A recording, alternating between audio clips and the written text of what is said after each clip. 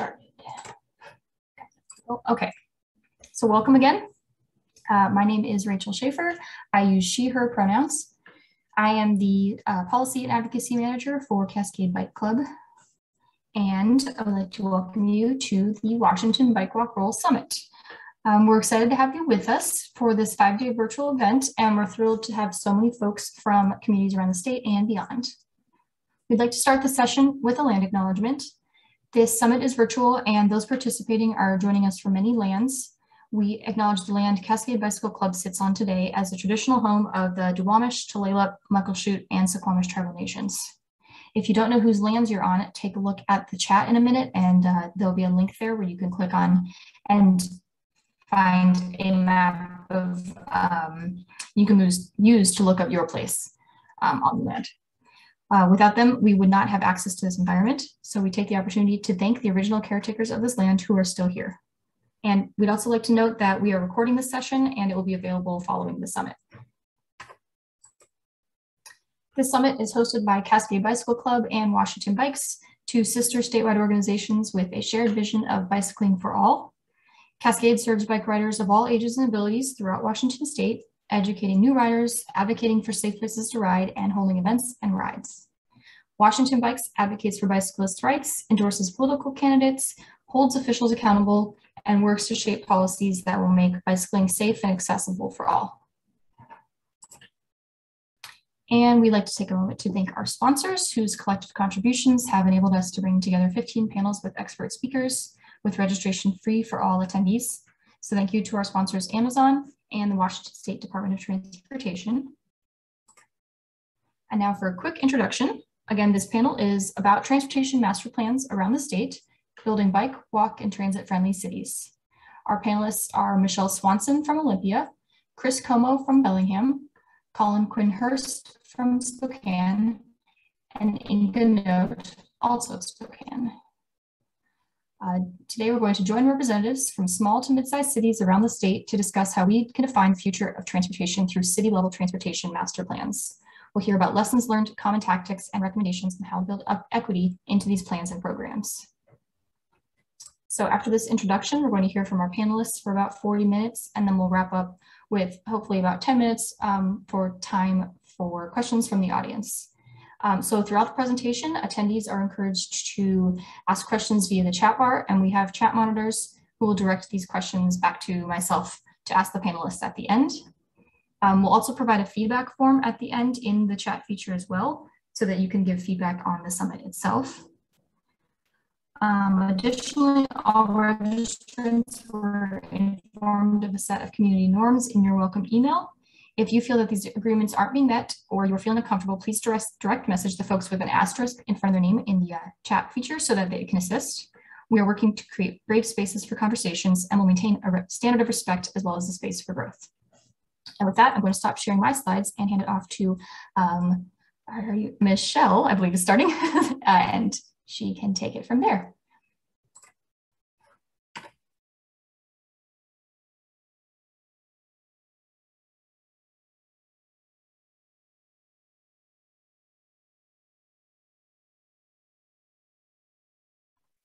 Thanks, everyone. While I take a moment to find my unmute button, it moved around on me. And thanks to all of you for coming to the session. I hope that you find what I have to share is valuable in your own communities.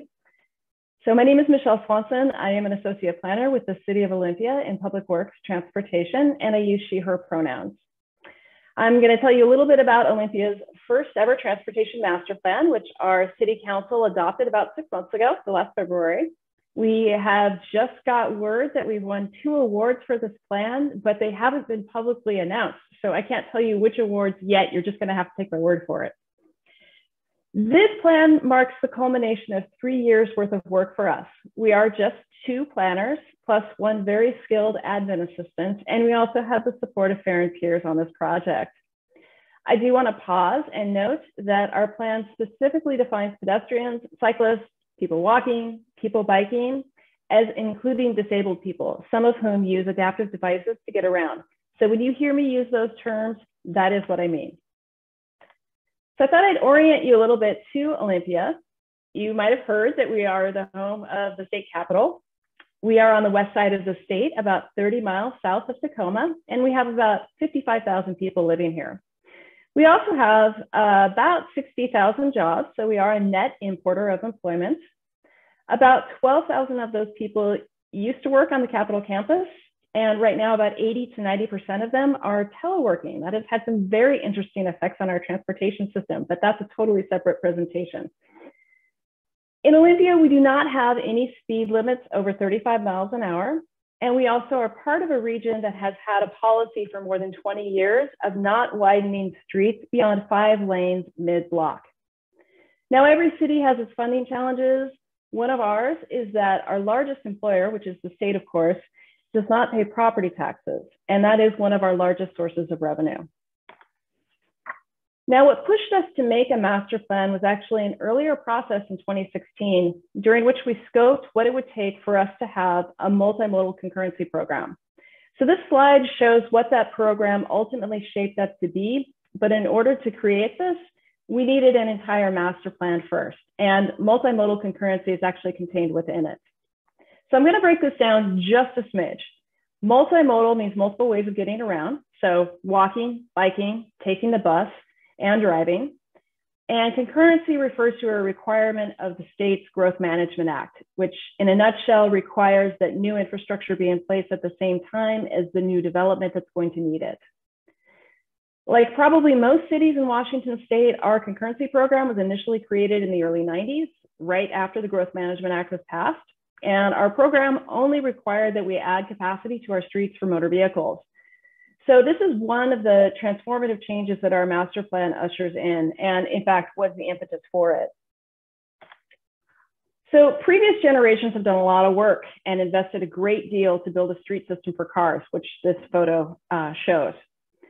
Early on in this master planning process, we focused a lot of attention on defining a network for walking and biking. And that's what I'm going to focus on here, since this is the Walk, Bike, Roll conference.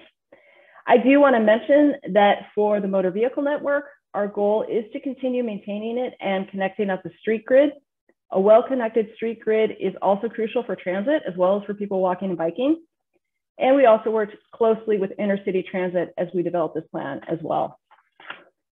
So some of the challenges that we face, and that many other cities in Washington face, are that much of our street system was built during the post-war period. An example of which is shown here in the left 2/3 of the slide. You can see that there isn't a dense network of connected streets in this area. Those that are connected tend to be longer routes, particularly contrasted to the tight grid that you see on the right of the screen. That's a section of the city that was developed before 1940. So this means it's harder to walk and bike in this area here on the left 2/3 of the screen because the distances that you need to go are longer. The traffic gets concentrated on those through few streets, which makes them less safe and inviting for walking and biking. And compounding this, many of those large streets were originally built without sidewalks and certainly not with bike lanes. This type of street grid is also difficult for transit to use due to the long turnarounds as well. So we do face a considerable challenge in retrofitting the street system, particularly in parts of the city like this, which is a big part of our city. Given the sheer volume of work that we needed to do to retrofit our streets, we wanted to define pedestrian and bike networks that were reasonable as networks, but not so unrealistic that they would fall in the realm of fantasy to build. So for the pedestrian network, we mostly focused on making our major streets more permeable to pedestrians. What I mean by that is big, busy, fast streets are barriers to people walking. They're hard to cross, and they're very hard to walk on when they don't have sidewalks. So for our sidewalk program, our goal is to build one on one side of major streets with the expectation that later we can go back and build one on the other side. For crosswalks, I want to make it clear that we're talking about more than a pavement marking, which is why we're calling them enhanced crosswalks. On these major streets, we're probably going to need to add things like refuge islands, flashing beacons, bulb outs. These are details that get sorted out during the design process. Curb ramps are required to be upgraded to the current ADA standard with many projects, whether our own or those built with private development. We do keep track of them, and we are planning to report them annually as required by our ADA transition plan, which was also recently passed. And accessible signals are added when we upgrade or add traffic signals, and sometimes by request. Now, there is a piece of infrastructure that we call pathways that forms part of our pedestrian network. It also forms part of our bike network. So I'm going to tell you about those in just a second after I tell you a little bit about this bike network. So planning this bike network was like a planning process within a planning process. The last time that we planned for bikes in this city, we were only looking at putting bike lanes on busy streets. This time, we planned a network of what we're calling low-stress bike facilities. This includes separated bike lanes, bike boulevards, paved trails. And we wanted to appeal to the broader number of people who might be interested in riding bikes, but don't feel comfortable in standard bike lanes on busy streets. So we decided to create the low-stress bike network on roughly half-mile intervals so that no one will ever be more than a quarter mile from one of these routes. And one key piece of this network does include those pathways. So pathways are short trails for people walking or biking that connect up our street system. Particularly in the part of our city that doesn't have a well-connected street grid, these are crucial connections that let people get where they're going without having to take long, circuitous routes on streets that might not have sidewalks or bike lanes yet. So you can see in the map here 2 pathways that connect up from cul-de-sacs. These are often used by children walking to a nearby school or biking. And they're also used by adult cyclists who want to get off a major street to ride on some neighborhood streets. Now, we've maintained an inventory of pathways in our GIS for several years. GIS, if you're unfamiliar with the term, is Geographic Information Systems. It's a way of storing data that has a geographic element, and we typically show those data on a map. Some of the pathways in our inventory are formal, they're paved, and they're open to public access. Some other pathways in our inventory are dirt paths on private property. So we took this inventory and we prioritized for improvement all of the pathways that are not paved. And for the pathways that are on private property, when we do have the opportunity to pave them, we're going to negotiate with the private property owners to ensure that there is public access for these pathways. We believe these are important connections that people are already using, and we really need to formalize them. So I wanted to give you an example of one of the ways that we use GIS to prioritize the projects.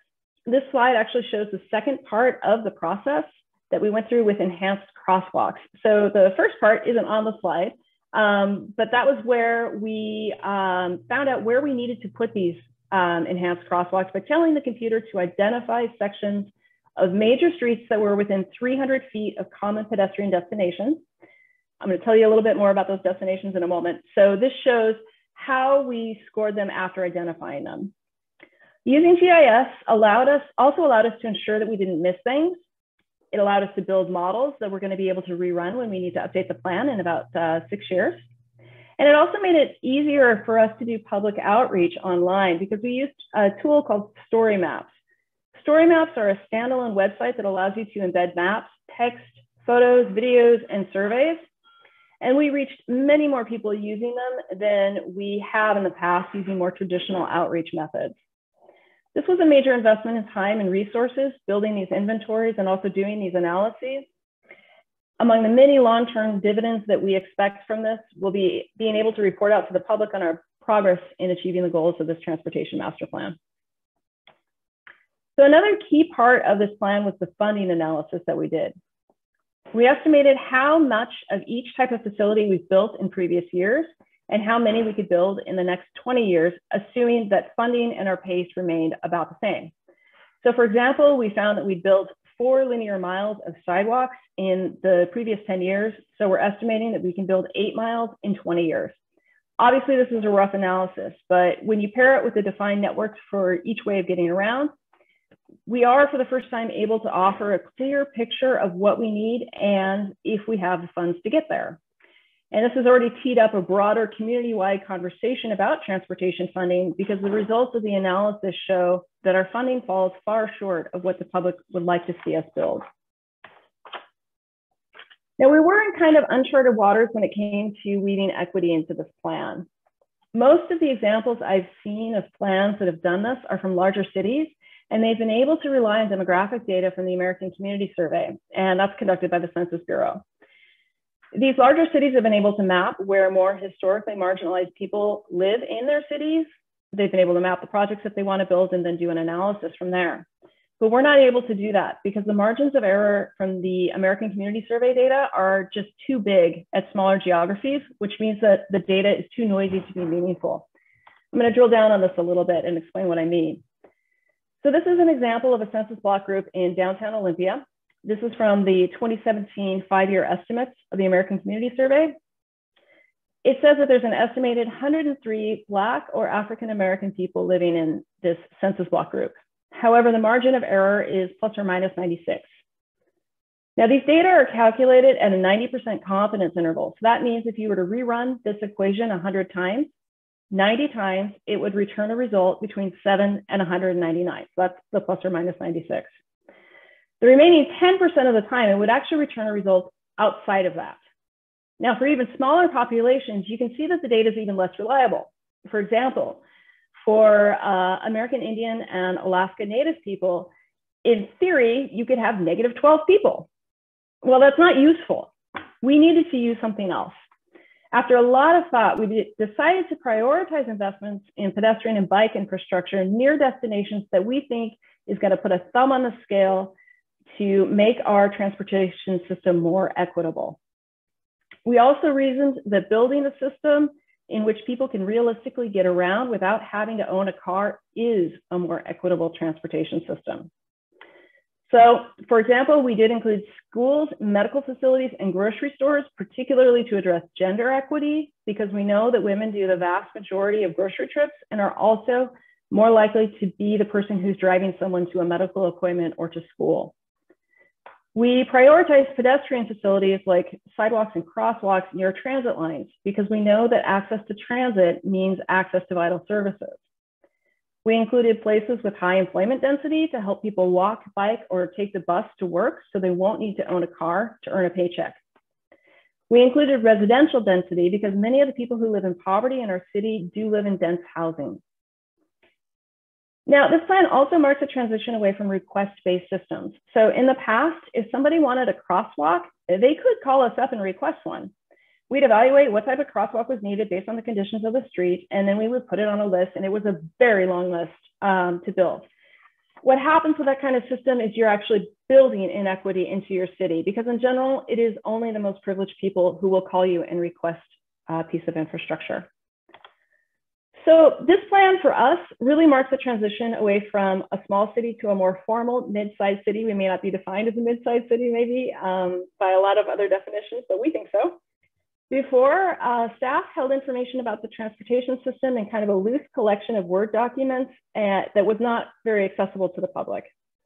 The public expects the transparency and the predictability that our master plan provides, and it bridges the gap between the goals and policies outlined in our comprehensive plan, and it is going to show what gets built by showing how and what we plan to build for the next 20 years. So thank you very much for your time. We will have time for questions later, but I hope you feel welcome to get in touch with me anytime. I love nothing more than to talk about this kind of stuff. So I'm going to turn this over to you, Chris. Thank you. Thanks, Michelle. I'm going to try and share my screen now.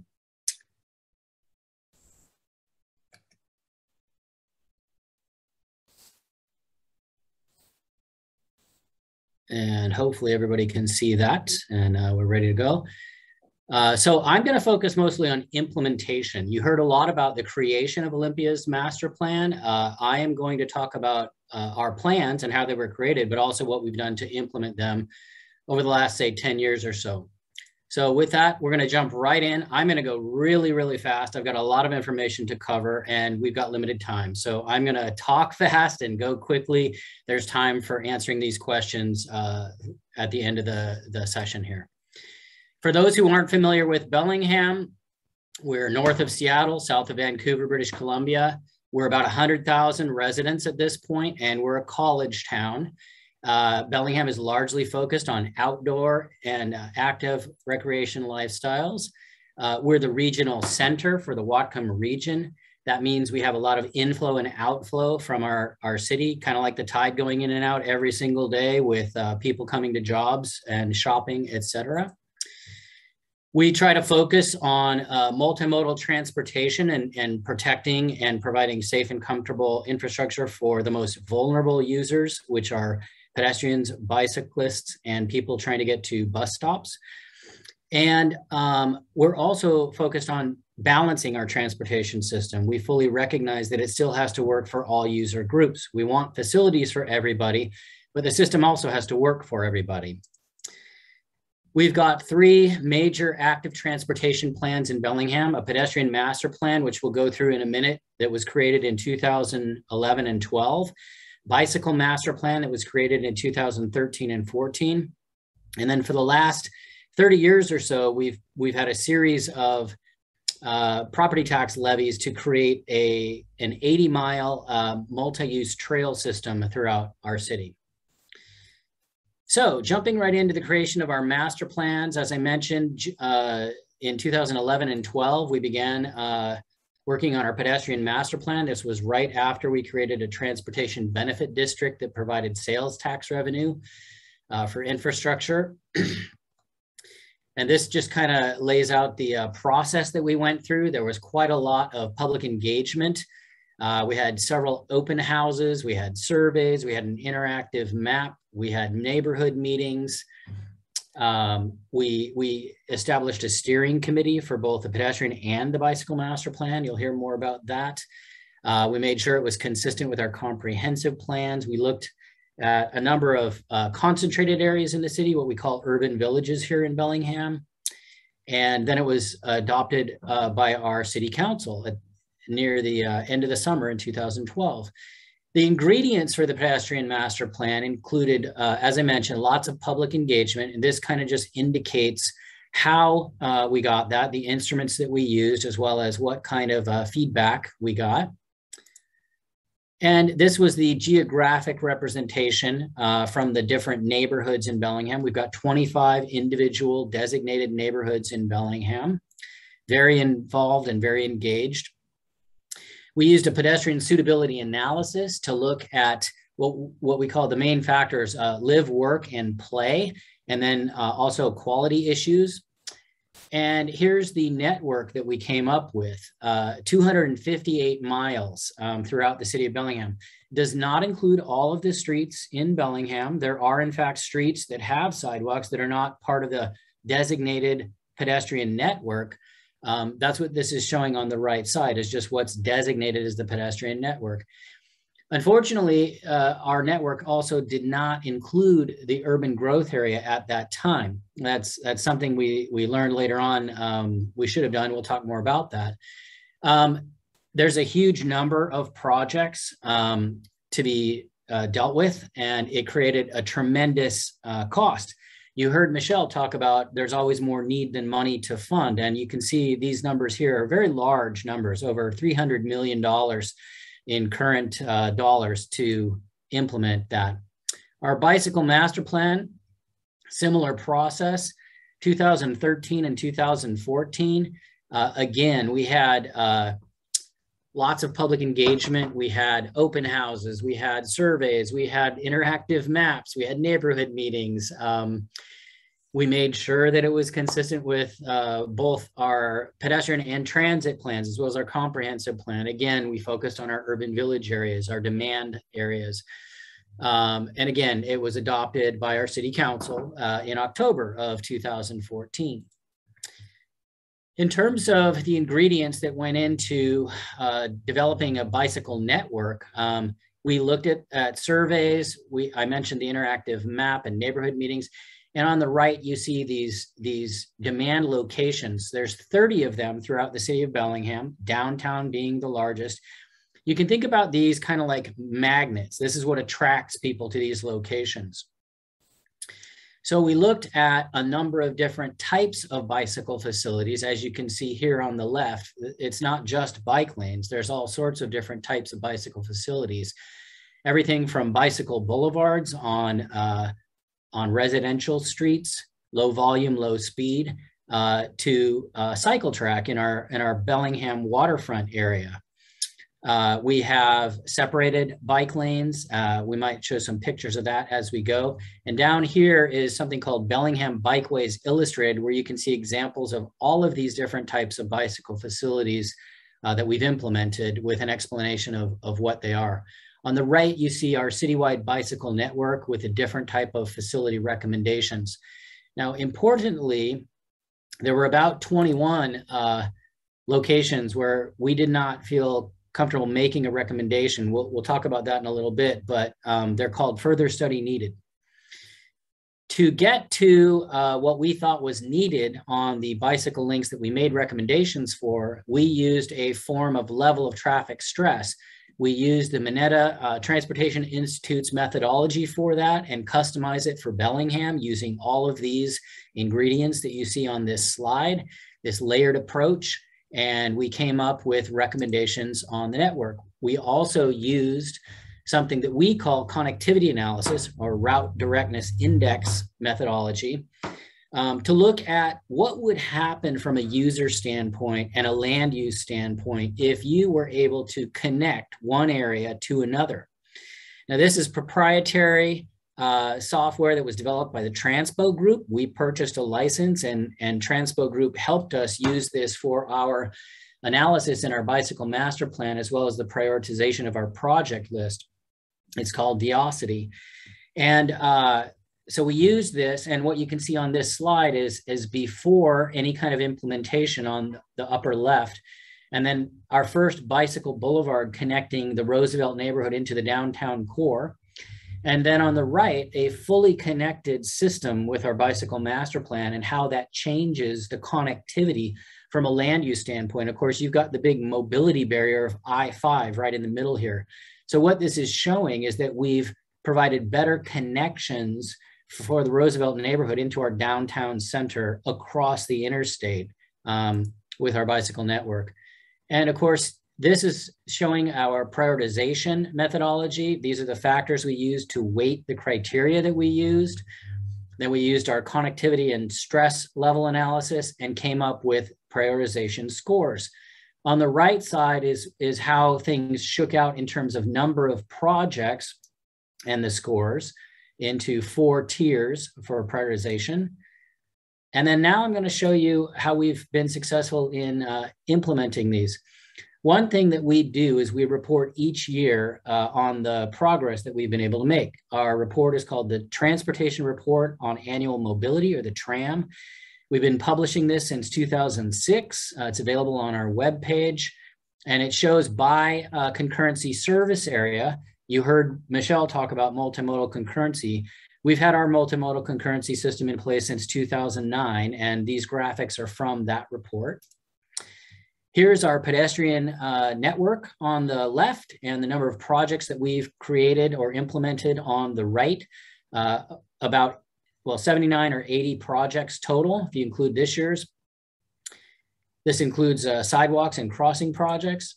And then on the bicycle side of things, we've actually been incredibly successful implementing more than half of our project list, 111 total bicycle improvements out of 215. Over 52% of our bike plan has been implemented since it was adopted, so just the last 6 years. And in recognition of that, this last year, December of last year, gosh, I guess it's been, we're coming up on a year, they promoted us from silver level bicycle friendly community to a gold level. That means that we're only one of 2 gold level bicycle friendly communities in Washington state and one of only 34 gold BFCs in the entire United States. We're pretty proud of that. Over the last 10 years, this is how our networks have shaped up. And again, a lot of this is thanks to the fact that Bellingham voters approved sales tax revenue to help us go build all of this stuff. And I will say that in 2020, in 2010, they approved the sales tax levy by 58%, but in 2020, they re-approved it by 83%. So they clearly see the value in what we're doing here. We've been extremely successful in making sure that the infrastructure is going into our lower income neighborhoods. And that's because when we prioritized the project list, we specifically weighted it so that it would favor low income areas where bicycle and pedestrian infrastructure is desperately needed. Here's just some more graphics showing, this is primarily our bicycle network connectivity in different parts of town. I'm gonna scroll through these real quickly, but you can see that over the years, we've tackled different sections of town and been able to implement quite a lot. You can see that it connects into our multi-use trail system throughout different parts of town. And we've done some studies on certain corridors where we don't have the money yet to go address these areas, but we have plans once we do get there. We've also learned some very important lessons over the last 10 years in trying to implement these plans. And on the pedestrian side of things, one important thing to consider is that we've got a very, very long project list, and a huge portion of that project list, over 1/3 of it, are in excess of $1 million in terms of what the sidewalk project might cost. We don't have that kind of money. It's something that we're going to have to figure out as we go forward. And I should tell everybody and any consultants listening, on Thursday, we're going to be publishing an RFQ to update our pedestrian and bicycle master plans over the next year and a half. So look for that. And we're going to get real serious. We wish we could do more with public engagement in person, but we'll do the best we can through what we hope is the tail end of the pandemic. And there's lots of things to tackle. You know, we need to look at, as you heard Michelle mention, at least looking at sidewalk on one side of the street and maybe changing the weighting criteria for where we have streets with sidewalk on one side versus both sides. Ideally, we'd love to have sidewalks on both sides, but from a practical standpoint, we don't have that kind of funding, and we need to really try and prioritize streets that do not have facilities over some that do. On the bicycle side of things, like I mentioned earlier, we've been far more successful in implementing that plan, but we can make some great enhancements to our existing bicycle master plan. As I mentioned, we do have separated bicycle facilities. We don't have many of what some people might refer to as protected bicycle facilities, and we certainly hear a desire for that in our community. That's one thing that we'll be looking at. We also have some challenges, though, with physical space that's available, as well as costs to do some of that type of infrastructure. But again, these are things we're going to be tackling in the next year and a half, and hope to come out with some even better plans. If you're interested in seeing more of what we've done over the years, here's just a list of resources you can go and look at. You can also email me. This is my contact information. I'll be happy to answer questions at the end of the session, or throw me an email and ask your question that way. And I will pass it off to Colin.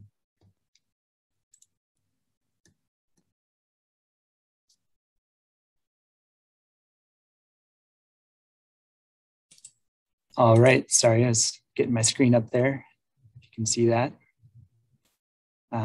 Happy to be here this afternoon and to talk about transportation plans in the city of Spokane, specifically around active transportation, so biking, walking, and rolling. I'm Colin Quinhurst, Assistant Planner at the city of Spokane. And I'm Inga Note, Senior Traffic Engineer that focuses on planning with the city. And I'll kick us off, and then Inga will take over halfway through here. So first, a little bit about Spokane. We're right over here on the east side of the state on the border of Idaho. We're about 220,000 population. So the second largest city in the state, right around the size of Tacoma. And you know, our employment is mostly focused around healthcare for the region. And in our bicycle master plan and our pedestrian master plan, I'm going to start with what the goals are, you know, the vision for walking and biking and rolling in Spokane. And these are two separate plans, so they're adopted separately in different years, but they're both part of our comprehensive plan. So riding a bicycle is supposed to be comfortable and integral for getting around for daily life in Spokane for people of all ages and abilities, and barrier-free mobility for all populations. So those are the overarching goals and visions. And specifically, our goal is to quadruple bicycle ridership over the plan horizon. So that's over the next 20 years since when it was adopted, to triple the mode share and to complete the 220-mile planned bicycle network and providing a connected, equitable, and complete walking network. So what are we seeing as we put this on the ground? So those are the goals. What are we seeing so far? So jumping straight to where we're at right now, as we increase miles, we're increasing ridership. So in some of the neighborhood pathways last year that connect neighborhoods into nearby destinations, downtown, regional pathways, we saw about a 60% increase in ridership. And that mirrors the increasing number of miles of infrastructure. So how are we doing in implementing the plan? We are about 45% complete overall in terms of bike lanes. We're about halfway. In terms of neighborhood greenways, which are bicycle boulevards or our version of bicycle boulevards, we're only about 9% complete. And then in shared use pathways, we're over halfway complete to achieving that network. And the total network, as I said, is about 220 miles. So we're at about 100 miles in. And what we're finding as we start piloting some new types of infrastructure that aren't specifically called out in our plan currently, we're seeing pilot projects demonstrating a preference for separation and protection. So we did one pilot project in 2019, and the question for people who use this facility was, how safe do you normally feel riding a bike in Spokane? And about 60% felt neutral, unsafe, or very unsafe. Normally, about a third felt safe. And with the protected facility, that number flipped. 60% felt very safe in the protected facility. So it went from 60% neutral or unsafe to 60% very safe. So that's a key piece of data that's guiding us in what we look at going forward. But how do we get there? So how do we translate that from increasing miles and increasing ridership? Well, the railroads have played a big role in that, and the railroads have played a big history in Spokane overall. Spokane as a city wouldn't really be here without the railroads. In the 1900s, early 1900s, right around the turn of the century, there were 4 railroads that converged in Spokane as a crossroads. In the lower left corner, you can see how that network kind of collides in Spokane in 1924. And so there's this kind of spider web of rail lines throughout the city. And built on top of that is a network of streetcar lines. In 1912, there were 25 separate streetcar lines throughout the city, over 150 different vehicles, and 24 million passenger rides per year. So it was a rail town. And mirroring that growth in the railroads, the population grew in that time from 30,000 in 1900 to over 100,000 in 1910 in just 10 years. And at that time, the population downtown was about 30,000. So it was a boom town. Right now, as comparison, there's about 3,000 people living downtown. So people were literally like living under sidewalks and crawling out of manhole covers during the winter. But you can see how so the reason we're mentioning that is that history, that legacy of rail lines has provided the backbone of our bike network. And that's what we're building off of. So these are all shared use pathways that are built on former rail lines. You can see the downtown insert in the lower left corner there, that network right in the middle of downtown is built on a former rail yard that was handed over from BNSF to the city of Spokane in the early 70s for the 1974 World's Fair. And that transitioned into pathways and then connections throughout the city along former rail lines. So there's a series of trails, and the dotted lines you can see are proposed trail connections that will link that together. And so the rest of our network in our bike plan and pedestrian plan is really building off that core for active transportation for walking, biking, and rolling. Our pedestrian master plan was adopted in 2015. And similar to what Chris and Michelle showed as far as having a series of criteria that were overlaid and weighted, you can see that in these maps. There was a pedestrian demand score that looked at a series of criteria, including employment density, population density, and location of popular walking and biking destinations, and also demographic factors. So where the different populations and what the characteristics of those populations are. And so the community really played a role in identifying those key destinations. And those were overlaid to create these pedestrian priority zones that you can see in these kind of purple clouds or coffee stains depending on your perspective, on the map. And now we have an online map that you can see the sidewalk gaps and the ratings for each segment. And separately, in 2017, our bicycle master plan was updated. And it's been kind of an incremental series of updates with 2 major updates in 2009 and 2017. And it's building off a core of recommendations from the 1970s and 1980s from a countywide and regional council bike plan that identified a few priority routes. And this is when it translated into a city-specific plan. And the phase we're at now is incrementally updating this plan. So as land use and development change, we've been doing updates the past 2 years, about a dozen updates each year, and they're mostly upgrades. So upgrading, formerly just kind of signed shared routes, upgrading those to neighborhood greenways and planned neighborhood greenways. And a lot of those recommendations are coming through our neighborhood councils. So our neighborhood councils have an annual traffic calming program where they can identify problems and projects.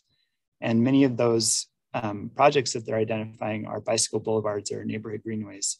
As we see those come forward, we're vetting those and integrating those into the master plan. Similarly, we are figuring out how to integrate the separated and protected facilities, the low stress, all ages and abilities facilities that both Chris and Michelle talked about. And the first step in that was a text amendment in the plan last year that said any route classified as a bike lane currently, as a future bike lane, can be considered for a protected bike lane design, depending on further evaluation. And it also identifies the need for identifying a future network of protected bike lanes. And our bicycle advisory board identified that as their top priority project for this year.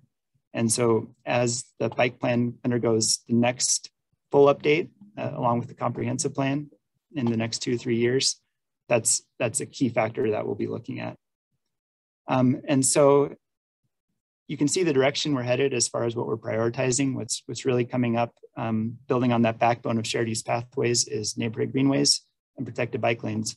No one's really interested in sharrows on busy streets anymore. I think we've all experienced that, and it doesn't really move the needle. And then, the kind of the minimum striped bike lane on an arterial is something that we're just not seeing a big change in ridership from those types of investments. So I'll pass it off here to Inga. Okay.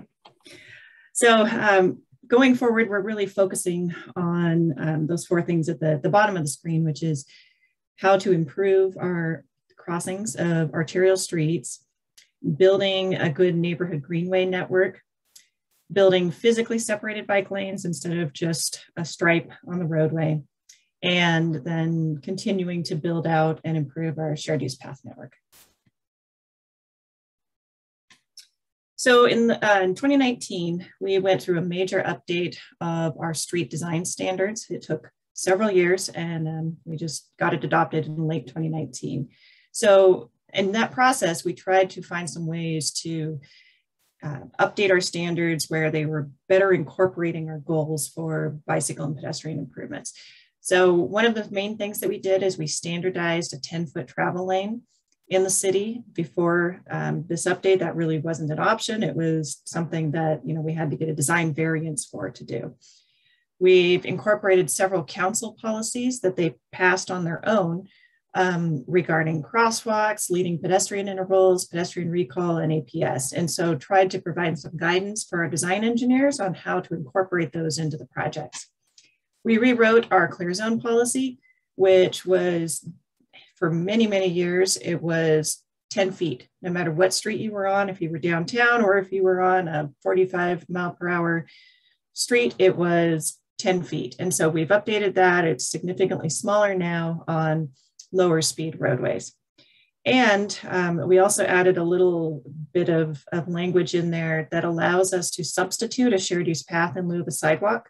It wouldn't seem like this would be an issue, but we actually had a project last year where that became a major issue for some neighbors who didn't want a shared use pathway in front of their house. And they tried to use that section of our code to fight it. And so we made it clear in there that we can make that substitution where we think it's justified. Some of the other changes in the design standards were making our minimum bike lane width 6 feet instead of 5. We specified for our design staff where to use green paint, which had been something that was kind of evolving as a practice and nothing we had really written down. We have a section in there that talks about how to select the appropriate bicycle facility, whether it be buffered or if it has some kind of physical separation based on the volume and speed of the adjacent roadway. And we provided some guidance on how to design bike lanes near BRT stations. And we have right now a brand new BRT line called the City Line that is going to run through our downtown and our university district and connect our community college on the east side of town. That's going to start in spring of 2022. And going through the design process for that was challenging because we had never done it before. So now it's something that we've tried to put into our codes for the future. So one of the strengths that Spokane really has is a good range of local funding sources. We have a traffic calming program, which is funded through red light cameras that are installed at several locations throughout the city. And we can use that program to fund things like sidewalk infill, shared use pathways, crosswalk improvements, traffic circles, and a number of other things that are requested by the neighborhoods. Along with that, we have a school safety program, and using a similar funding source, this one comes out of school speed zone cameras. We dedicate those funds to improving school walk routes. And so we do sidewalk infill there, we do improved crosswalks for the schools, and also in some locations, we do shared use pathways. We have a transportation benefit district, which was established in 2011, and this was the $20 car tab fee that our city council was allowed to establish without having to take it out to a vote. A certain percentage of that goes into a specific fund just for sidewalks. And so we use that to help do infill projects. And then our transportation impact fees, which was first started in 2011 and has kept going as a good program. We charge the fees on all new development. And more recently, we've retooled the program a little bit to not focus entirely on capacity improvements, but also to allow multimodal and transit type improvements to be considered as part of those capacity improvements. We now allow a credit for developers who might build covered and lockable bike parking on a site. We also allow a credit if they would build, say, a shared use pathway through their project that connects to a nearby school or a park, and they make that open to the public. So I want to talk a little bit about how we've been successful with grants. I think one of the key things that we do is we make sure that we have them adopted into the local plans. And this session has really focused on your transportation plan, which would usually be folded into your comprehensive plan. Some agencies have their own separate bicycle master plan and pedestrian master plan, which we do as well. But we do take it a step farther. We have 30 individual neighborhood councils in Spokane, and most of those have gone through a neighborhood planning process where they all have their own standalone neighborhood plans. And so we usually try to fold some of the improvements that we want into those plans, which also helps to strengthen our applications and might get them into a recognized planning document sooner than we can go out and do our regular update of our comprehensive plan. Another tip that we have is just to put your most competitive projects forward when you have the opportunity to apply for funding. Most cities have some kind of a ranked priority list, but a lot of the time, the project at the top of your list is not necessarily going to be the best scoring one for whatever the program is. And so we go through an exercise whenever we have the opportunity to kind of do our own individual, how do we think this is going to score exercise, and really put in the ones that we think are going to get funded. We try hard to develop partnerships with the schools and with transit agencies when we're doing these. With transit especially, we try to work with STA. If we're putting in an application for a pedestrian hybrid beacon, it's usually going to be on a transit route to start with. And then if there's a bus stop nearby, we will include in the grant that we're going to improve that bus stop by widening the landing pad so that it's the right size for the bus, and maybe even including a shelter pad so STA can come back and install a shelter in the future. And just another tip for the people who are writing grants is just to watch for the evolving priorities as they change. Specifically at the federal level, you'll see new things every time we get a new transportation funding bill or have a new administration come into office. The big ones that seem to be coming out right now are more of a focus on equity and climate change. And so we'll be trying to tailor our grant applications and the projects that we pick to really meet those evolving criteria. So just to summarize, the near-term bike network goals for Spokane are first to focus on our shared use pathways and complete those gaps in the trail network that Colin showed you. There are several more. That map was showing the ones that were specifically on the rail lines. So we do have lots of places where it fills in between those. But we have some pretty critical gaps that we want to get filled in. And then we also have the opportunity, which is kind of unique, where there is a brand new freeway being built in Spokane, and not many places are building new freeways anymore. So as part of that project, there's going to be a shared use path that parallels the freeway. The northern part of it is already done. It's called the Children of the Sun Trail. And so we're working on the southern part with WashDOT on how that ties in south of the Spokane River and then how it connects into I-90. So there are several opportunities there for us to also build out a shared use pathway network that parallels I-90 and also improves the bridges that go over I-90 where the neighborhood was divided when that freeway was first built. We're trying to focus more on improving arterial crossings. I think we've done a fairly good job of trying to build out bike lanes where we have it on the network, but a lot of times the past projects have not focused very much on how to actually get people across the arterials or through the intersection in a safe manner. And so trying to emphasize that more. And then a project that we have coming up in 2022, this is going to kind of parallel the City Line project where we're going to have our first BRT through downtown. We are also restriping and rebuilding part of Riverside Avenue, which is shown on the screen here. And we will be building our very first protected bike lane where the bike lane is going to be behind the sidewalk, or sorry, behind the parked cars and between the cars and the sidewalk. So we're excited about that and hope it's a big success and the citizens really enjoy it. So with that, I think we're on to the Q&A section. All right. Thank you, everybody, for their wonderful presentations. We've been getting a lot of questions and comments in the chat, and we have about 6 minutes left. So I think I'm going to try to do a little rapid fire round here and call on just one person per question if I can. And we'll see how many we can get through. So starting way back at the beginning, this first question is from Rochelle. Participants wondering to what degree socioeconomic indicators could substitute for racial demographics in pursuing equity in small populations where racial stats have excessive margins of error? Yeah, that's a great question. I saw it in the chat and I wasn't 100% sure how to address it, to be honest with you, because the socioeconomic factors that I am aware of also come from the American Community Survey, and they also have the same problems. Now, I did see in Chris's presentation that I don't want to characterize what you did, Chris, because I'm not 100% sure, but it looked like you might have used maybe like HUD subsidized housing locations, and that's readily available from HUD. So we can pull that, and then also social services providers as destinations. I love that idea.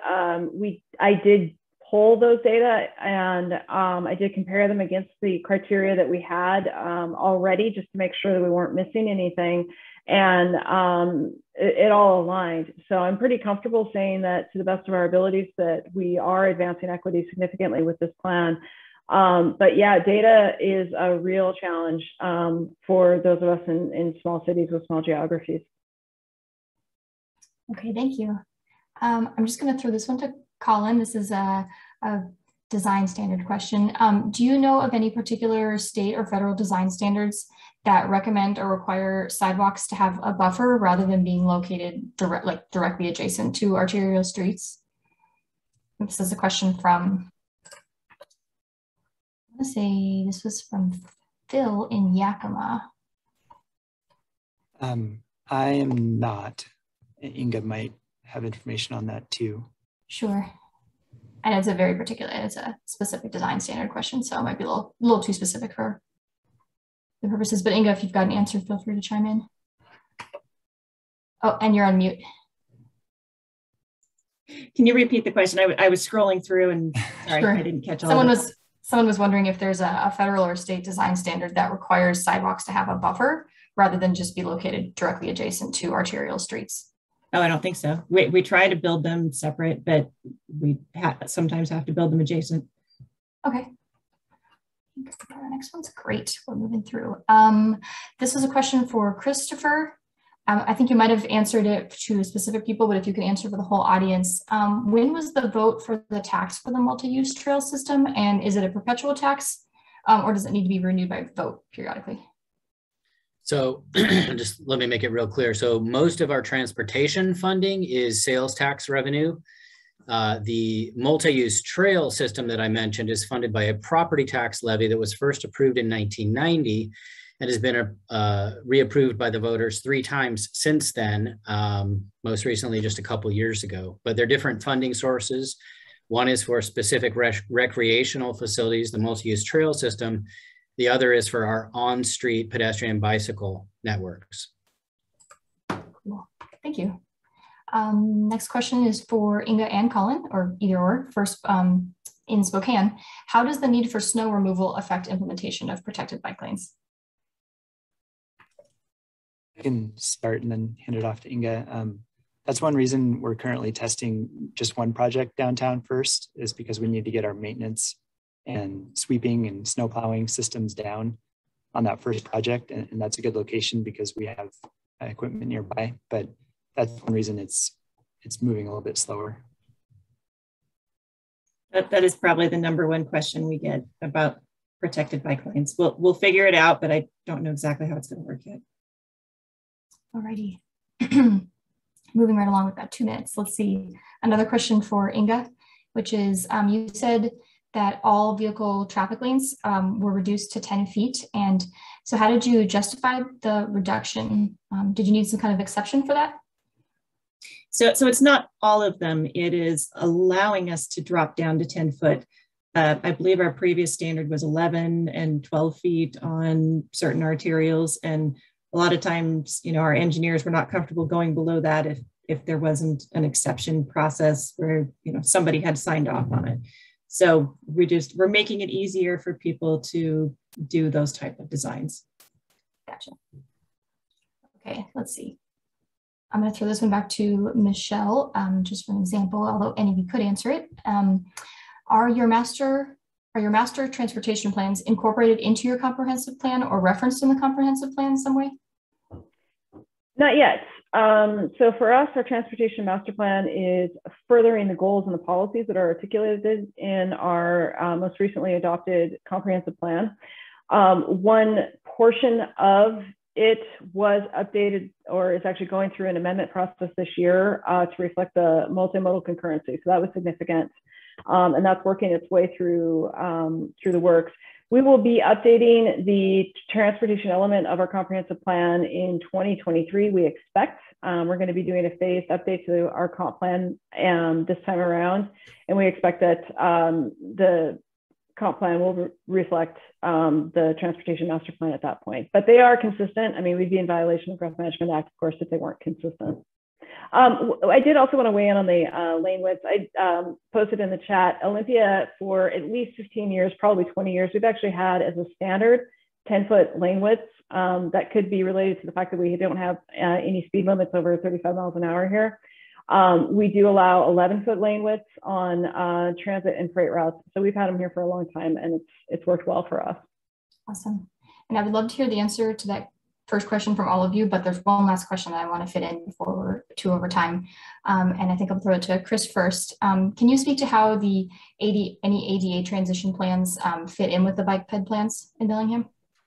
Sure. So our PED plan was adopted in 2012, our bike plan in 2014, our comprehensive plan in 2016, which incorporated both of those previous plans. We just completed our ADA transition plan, adopted it earlier this year. And as we move forward with our pedestrian bicycle plan updates, those will fully fold in the ADA transition plan into the new versions of those. And all of it will be wrapped up into the next adopted comprehensive plan in about 2 years. So many plans. Is that the same for Spokane? Does that work any differently, Inga?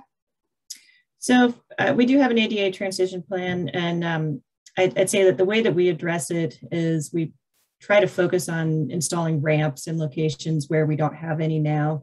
There's always a debate as to whether you should spend your money upgrading the ones that are substandard, or if you should go out and build them where you don't have them at all, or if you should be building brand new sidewalk. And so we're trying to address all of those. It's a challenge, but I think we try to focus on installing them where we don't have them. Awesome. Okay.